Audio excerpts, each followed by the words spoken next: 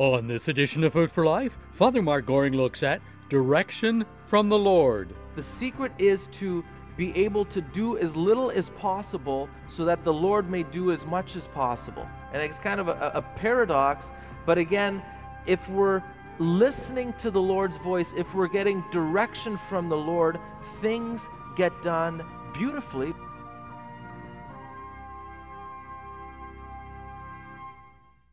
So it's a beautiful story of Martha and Mary, Jesus visiting them, Jesus showing up at their house. Can you imagine that? Talk about a wonderful, unexpected guest. And Martha complains. Now, this is one of these stories in Scripture that kind of is meant to shock us a little bit. It's one of those stories that might even bug some of us a little bit. And there's a lot of stories like that in Scripture.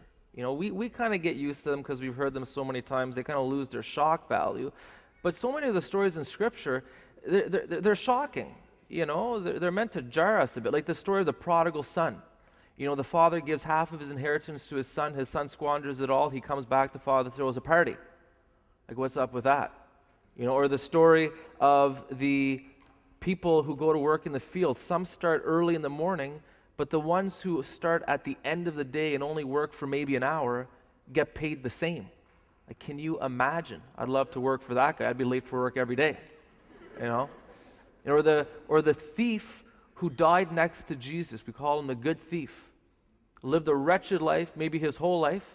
And he says, Jesus, remember me. And Jesus says, this day you will be with me in paradise, straight to heaven. Can you imagine?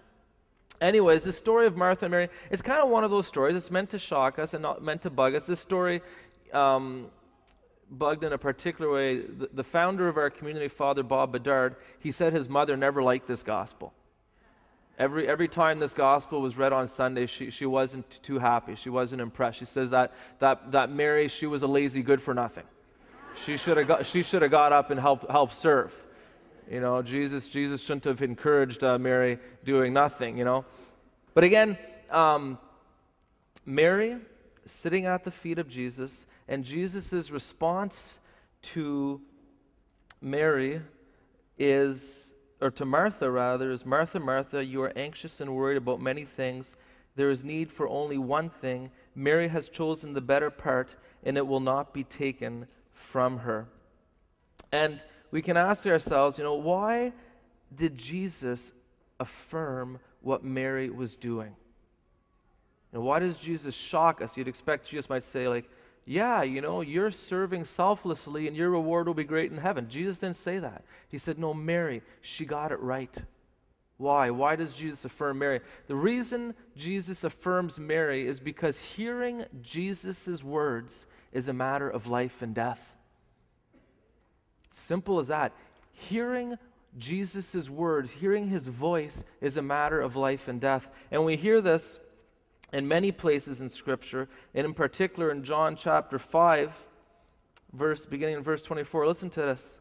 Jesus says, Amen, amen, I say to you, whoever hears my word and believes in the one who sent me has eternal life, and will not come to condemnation, but has passed from death to life. Amen, amen, I say to you, the hour is coming and is now here when the dead will hear the voice of the Son of God, and those who hear will live. So again, Mary and Martha, they have an unexpected guest, a great rabbi, a teacher, someone who draws the crowds. And Mary somehow has the wisdom, has the insight, has the grace to say, you know what, I need to listen to what this man has to say. I need to hear his words. And Martha, for some reason, she's more concerned about the serving and all that, and serving is important, we know that. But at this particular moment, what is most important is to listen to what this man has to say, to hear his words. Perhaps Martha and Mary never heard the words of eternal life yet. They might have just heard that, yeah, he's a great teacher, he works miracles, he heals people. But again, if they haven't heard his word, hearing his word is a matter of life and death. And Mary catches that. She sits at his feet. This is a special, graced, privileged time. Let's not miss this. Have you ever experienced that before, where at a point in your life you realize this is the time to listen to God's voice. This is the time to pray. This is the time to be with the Lord. And again, Mary, she didn't miss that, and that's why the Lord Jesus affirms her. You know, the reality is that if we haven't heard God's voice in our life, the voice of Jesus that gives us life, if we haven't heard that voice in our hearts, it is very likely that we're going in the wrong direction in our lives. It's very likely that we're going nowhere fast. And again, Mary sitting at the feet of Jesus, she might have been cluing into this. Not only does this man have beautiful words, powerful words, but he has a direction for my life. He's here to give meaning to my life. He's here to make my life finally make sense, a direction and a purpose. And yes, you know, serving the meal is all important, but right now, I need to know who I am. I need to know what life is all about. I need to know what my destiny is, my purpose. And again, Mary, she just drops everything. She's at the feet of Jesus, and she's listening to these words of eternal life, these words that give life. And again, it's so easy for us to just be going completely in the wrong direction. I remember once when I was in Ottawa at St. Mary's Parish, a newly ordained priest, there was a ski hill, one of my favorite ski hills, about an hour and a half from Ottawa. And this ski hill was only opened on weekends and on Wednesdays. And so what would happen is that on a Wednesday, if it had snowed Sunday night, Monday, and Tuesday, the snowboarding was phenomenal because there'd be tons of fresh powder, and it was just it was a small ski hill, but with a lot of vertical. So it had a beautiful run. It was a black diamond from top to bottom. And when that black diamond run got dumped on with snow, with fresh powder, sweetness itself, a foretaste of heaven. Anyways, the week came where Sunday night it started snowing, and it snowed and snowed and snowed. And on Monday it snowed all day, Tuesday it snowed all day, and I knew Wednesday is the day. So I canceled whatever I had, got up early, packed my snowboard, and started driving to this ski hill. And it was a cold day, so I decided I'd stop at a store and buy a balaclava, you know, those things to cover your face, so your goggles and your face is nicely covered. So I'm kind of rushing. I'm thinking about how awesome the fresh powder is going to be on run number 4. And I stop in the store and I quickly buy a balaclava, hop back in my truck, and I keep driving. And then about 20 minutes after buying the balaclava, I noticed on the side of a road a bale of plastic tubing, a big bale of plastic tubing on the side of the road. And I thought to myself, gee, that's odd. There's a bale of plastic tubing here, and about half an hour ago, coming here, I saw a bale of plastic tubing. And then I realized, uh-oh, I'm going in the wrong direction. After picking up my balaclava, I hopped in my truck, and I started going back to Ottawa, away from the ski hill. I lost close to an hour, and I'm just because I wanted to get first tracks. You want to be the first one so that it's just fresh powder. But basically, again, I was going nowhere fast. Not only was I going nowhere fast, I was going in the wrong direction fast. And so many of us, when we encounter the Lord, when we hear His voice in our lives and in our hearts, we realize, I've been going in the wrong direction. I've been living life with the wrong priorities. I've been making things important, so important, that are completely useless. Maybe not only useless, but destructive. Can you imagine? And again, how many of us can identify with this and say, yeah, before I came to know the Lord, I was going nowhere fast. I was headed towards destruction. And the Lord Jesus speaks about this, and Scripture speaks about this. In Isaiah chapter 55, verse 2, the Lord asks, why spend your money for what is not bread, your wages for what does not satisfy?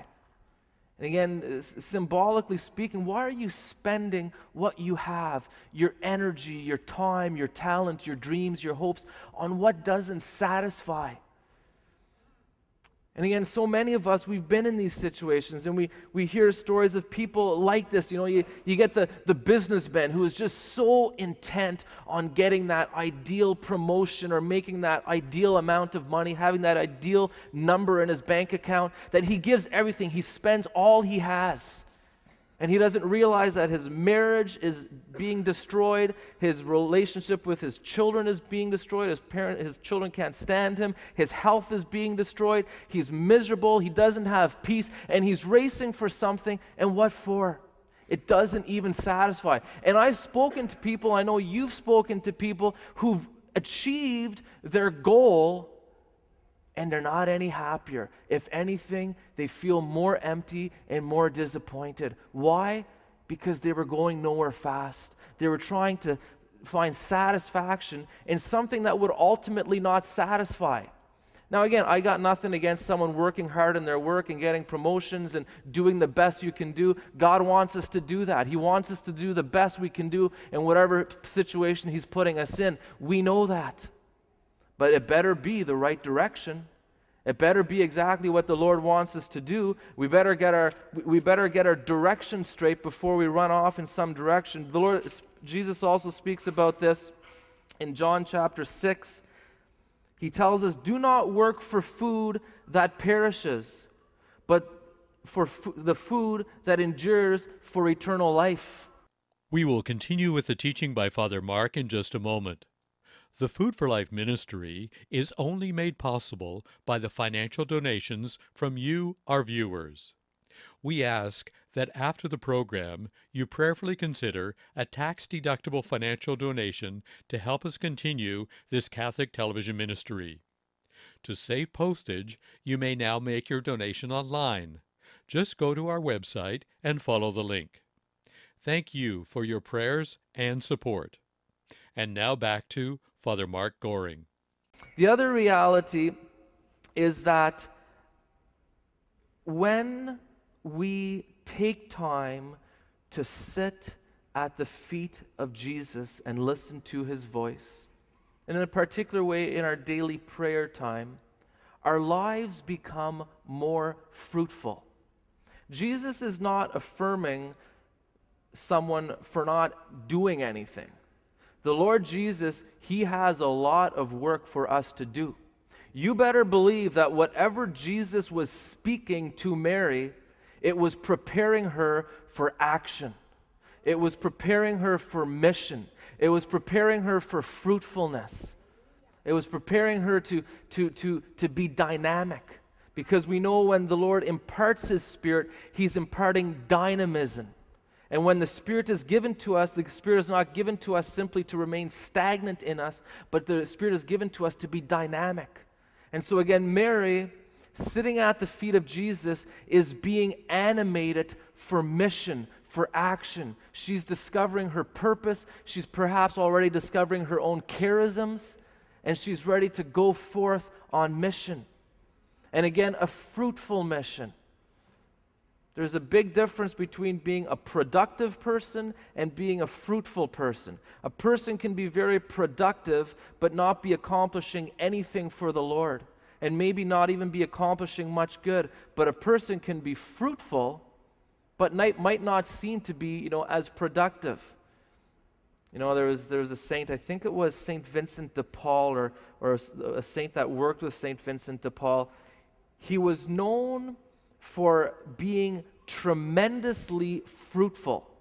Somehow he was just this source of apostolic fruitfulness. Everything he did just in a sense, in a spiritual sense, succeeded. He established these ministries for the poor, and people were just in awe at how much he got done.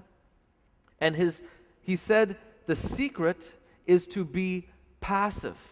The secret is to be able to do as little as possible so that the Lord may do as much as possible. And it's kind of a paradox, but again, if we're listening to the Lord's voice, if we're getting direction from the Lord, things get done beautifully. Why? Because God knows the most efficient way to get things done. You know, sometimes when I'm here at the office and I got a lot of things to do, which is kind of fairly typical, I feel overwhelmed.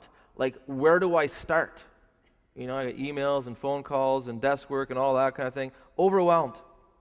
And what I'll do is I'll go to the chapel with a little piece of paper and I'll say, Lord, give me 3 things to do, three small things. And I'll listen and I'll just, the 3 things that come to mind that seem to make sense, I'll write them down, I'll go back to my office and I'll do those things. And it's amazing how often in a short time a lot of things get done, but not only do they get done with joy and with peace. The kind of the anxiety of, oh, this is too much, it goes away. It's like the Lord is saying, hey, do these things and the job will get done. Now some of the people in the office say, well, he doesn't get that much work done. It doesn't seem to be working too much, but I'm getting some stuff done, okay? But again, when the Lord is directing our lives, He gives us a fruitfulness. Somehow things happen around us. Somehow things bear fruit around us. And again, it's not our own work. It's just we're just following orders. When you follow the Lord's orders, things get done. They get done well. They get done peacefully. They get done joyfully and fruitfully. Another basic wisdom is to begin our day in prayer. I just want to say a word about that while we're on the topic of prayer. Do you remember the story in the Old Testament? The Israelites, they're going through the desert. They've escaped Egypt. They're going through the desert on the way to the Promised Land. It took them 40 years to get there. But anyways, during those 40 years, there was no food in the desert because there's no food in the desert. So the Lord rained down manna from heaven. And what they would do is they would pick the manna every day except for on the Sabbath. They would pick twice as much the day before. But what was interesting about this manna is they had to pick it first thing in the morning because when the heat of the day came out, this manna would dissolve. It would disappear. And in the book of wisdom, the book of wisdom is kind of a book that it interprets a lot of these Old Testament stories. But in the book of wisdom, it explains, it begins in verse 16 of wisdom, just talking about this manna and how it came down from heaven and all of that, and how every person that would eat it, it would have a unique taste based on what you like to eat or something like that, which is really cool. It says, who received it was changed to whatever flavor each one wished. Can you imagine? But anyways, in verse 27 and 28, it explains why the manna was only available early in the morning. It says, for what was not destroyed by fire, melted when merely warmed by a momentary sunbeam. To make known that one must give you thanks before sunrise and turn to you at daybreak. Oh, did you know that? The Lord wants us to go to Him early in the morning. There's a mysterious grace to the morning time. Now, I know some of you might be on shift work and all that. It's not an absolute, obligation that we have to take our prayer time in the morning. Some people take their prayer time later in the evening. That's fine. But the point is, the Scripture is very clear that there is a special grace to starting our day with prayer. There's something about starting our day with prayer that gives us a serenity throughout the day. It's like starting our day right. I remember a few years ago, I was trying to get a lot done in the morning, and I was kind of experimenting with different morning schedules. And at one time, I would do my morning prayer a little later in the morning. I thought that might work better. But things weren't getting done. It was kind of frustrating. It wasn't fruitful. And then I went back to doing my holy hour first thing in the morning when I get up, which is what I would typically do. And I remember when I went back to doing that holy hour first thing in the morning, it seemed like I had somehow gained time. By the time 10 o'clock arrived or 11 o'clock arrived, it's like I had extra time. And it's like the experience of multiplication of time. And I've experienced that many times. When you have something to do and you're really busy and you take time to pray before, somehow it seems like time gets multiplied. That's why, like, when I have meetings, I don't like meetings. None of you like meetings, I'm sure. No one likes meetings. When I have meetings, it's very important that we start with prayer. And ideally, a pretty good prayer, not just a quick, Lord, help us, amen. As a matter of fact, if we're really tight for time, I think it's good to take extra time for prayer. Why? Because God multiplies time. You have a meeting, you pray before, and somehow a lot gets done in a short time. Anyways, I'm not going to go on about that because we're talking about work and it's Sunday and no one wants to think about work on Sunday. Have I shared with you before the story of the shepherd? You know the story of Psalm 23, the good shepherd, the Lord is my shepherd, I shall not want. There's a beautiful little book written, and it was written by a shepherd, a man who for many years took care of sheep, and then he became a scientist, and he wrote a book about Psalm 23, and he talks about how difficult, one of the biggest challenges for a shepherd is to find clean drinking water for the sheep. Now, he was one of these real shepherds, not just fenced-in sheep, but one of these shepherds that would wander around through the mountains depending on the different seasons. But anyways, he said, the danger is if your sheep drink water just in little stagnant pools that are muddy and there's other bad stuff in them, they can get parasites in that, and that really messes them up. They get sick, they get agitated, and it's miserable for the sheep, it's miserable for the shepherd. But he says that if you take your sheep out early in the morning when the grass is dew-laden, when grass is dew-laden, he says your sheep can go for months getting hydrated only by the dew-laden grass. If they eat that dew-laden grass, they get hydrated, and he says that's the cleanest water you can get. This water that's crystal clear, clean. And he says what happens is these shepherds who get up early, take their sheep to dew-laden grass, the sheep eat for, an hour, 2 hours, and then when the sun comes out, the dew disappears, and the sheep are full, they're well fed, and they're well hydrated. And he says for the rest of the day, you know what the sheep do? Absolutely nothing. They sit around in the shade, they're content, they're happy, they're healthy, and they just ruminate all day. And guess what? He says shepherds love that. There's nothing better than having happy sheep who are doing nothing, who are just sitting content. And same thing with ourselves. Again, if we start our day with prayer in the presence of the Lord, and again, for some of us it might be 15 minutes, for some of us it might be an hour, but anyways, if we start our day in the presence of the Lord, if we allow Him to feed us, to speak His word to us, to console us, to direct us, to give us His power and His grace, the rest of our day we will be able to rest in the Lord, even in the busy activities of our day, and there will be a serenity, a peace in our heart. There's this kind of wonderful lack of anxiety. And again, this is what Martha was dealing with, and this is what Jesus warned against. He said to Martha, Martha, Martha, you are anxious and worried about many things. You don't have to put your hand up, but how many of you are anxious and worried about many things?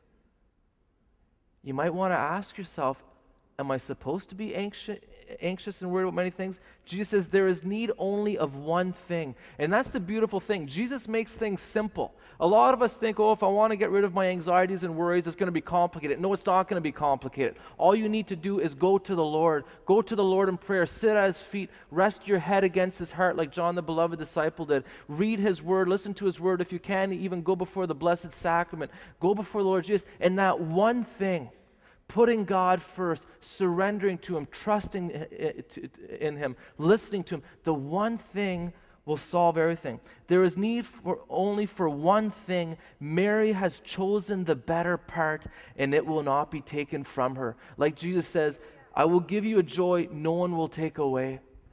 And so again today, brothers and sisters, my exhortation for you and for us as a people is let us be men and women of prayer. Let us not be a church full of active people with lots of dreams and visions, but who are not sitting at the Lord's feet. Because again, if we want to see the Lord's fruitfulness in our midst, in our ministries, we must pray.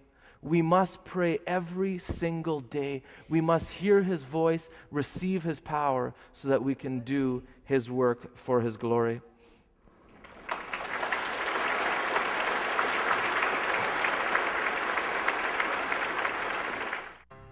You can watch this episode of Food for Life or previous episodes 24/7 anywhere around the world on YouTube.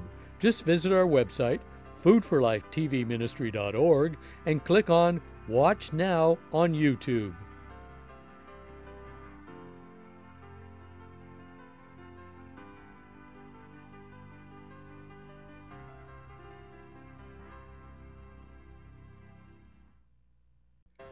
On the next edition of Food for Life, Father Mark Goring looks at the kingdom of Jesus. But Jesus is indeed a king, powerful. His kingdom will last forever, but his kingdom is not of this world. Brothers and sisters, it's much, much, much greater than that.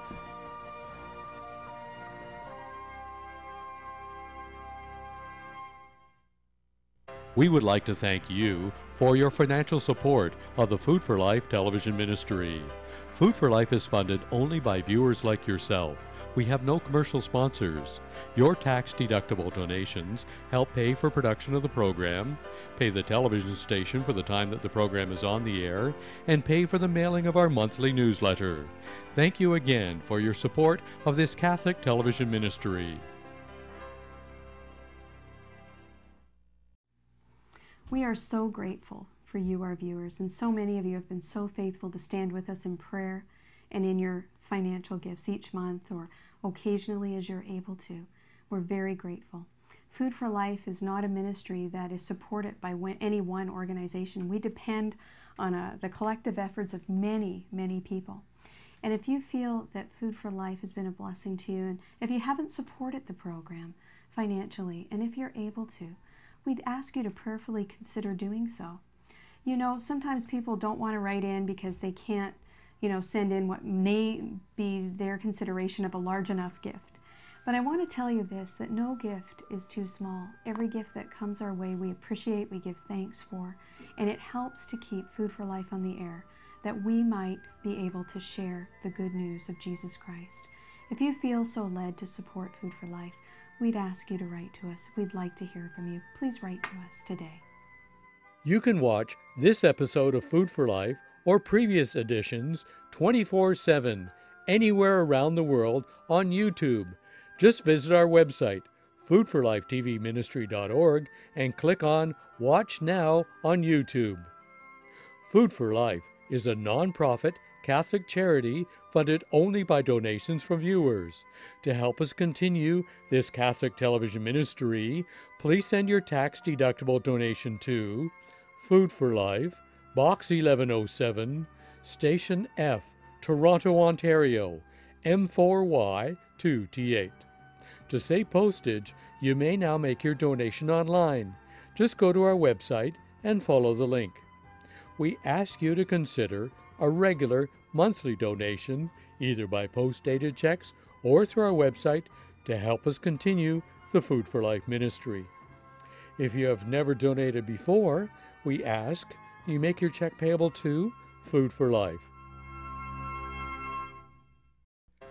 On the next edition of Food for Life, Father Mark Goring looks at the kingdom of Jesus. But Jesus is indeed a king, powerful. His kingdom will last forever, but his kingdom is not of this world. Brothers and sisters, it's much, much, much greater than that.